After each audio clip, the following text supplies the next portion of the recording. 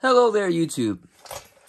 I am back with yet another washing machine video. Today, we are going to go over how I put this guy back on the door seal whenever I need to remove it for whatever I'm doing to a washer at any given time. Now, before you guys comment, oh, there's a bunch of videos on YouTube on how to do that. Yes, I know. I once needed advice, and none of it was really helpful. The one guy who had this video without the proper tool, he used his thumbs. God bless him. It hurt like hell, and I was not able to accomplish it doing it that way. I don't know if it's an allergy thing or what. But today, we're going to go over the technique that I used that worked great for me. Now, he recommended that you soak this up or put lube on it. I'm going to recommend you do the opposite because we are going to use traction.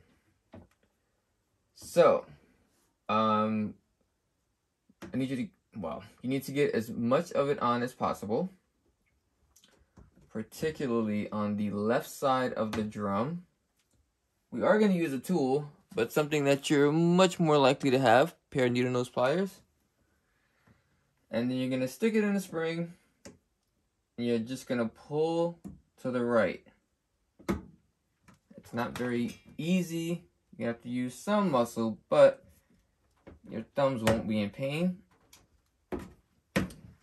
There you go. Easy as pie. And perfect.